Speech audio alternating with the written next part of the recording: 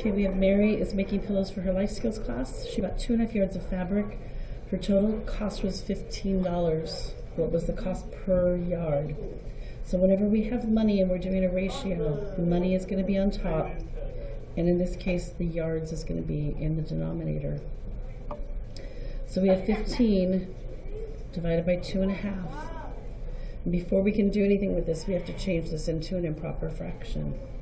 So 15 is going to over 2 times 2 plus 1 would be 5 over 2. We're going to rewrite this as a keep, change, flip. Where we're taking the denominator and flipping it, keeping this, and changing from division to multiplication. So hopefully you guys solved this yesterday. This would be 15 now over 1. 15 times 2 would be 15.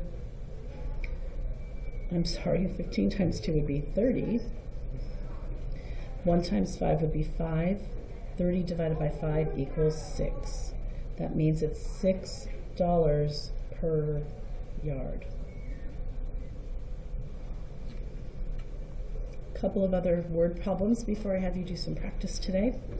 Doug entered a canoe race. He rode 3.5 miles in 1/2 hour. Remember, we're doing distance problems. It's distance over time. So in this case, we're going to have miles over hours, because that's the distance, that's the time. So we have 3.5 miles over half an hour. This has to become an improper fraction. So 6 plus 1 is 7. 7 halves over 1/2. We're going to do this as a keep, change, flip. So 7 halves would be kept. Change from division to multiplication. 1 over 2 becomes 2 over 1. I would do 14 over 2. 14 divided by 2 is 7. So it's 7. You want to take it from the question, miles per hour.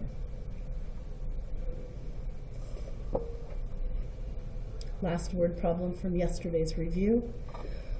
Monica reads 7.5 pages of a mystery book in 9 minutes. I see minutes here, so I'm thinking time.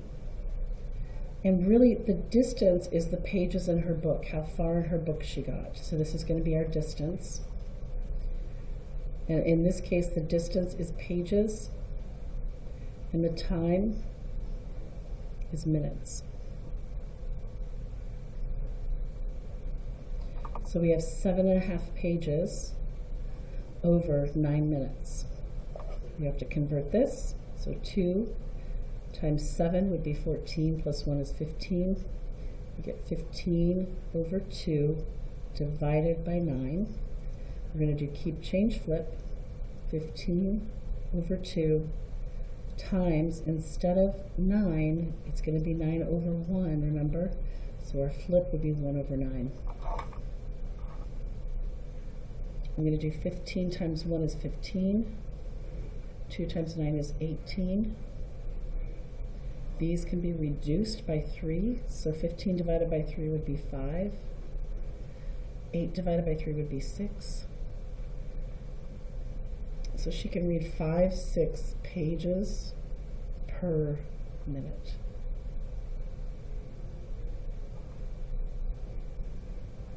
With that, I'm going to give you a practice activity sheet to do today.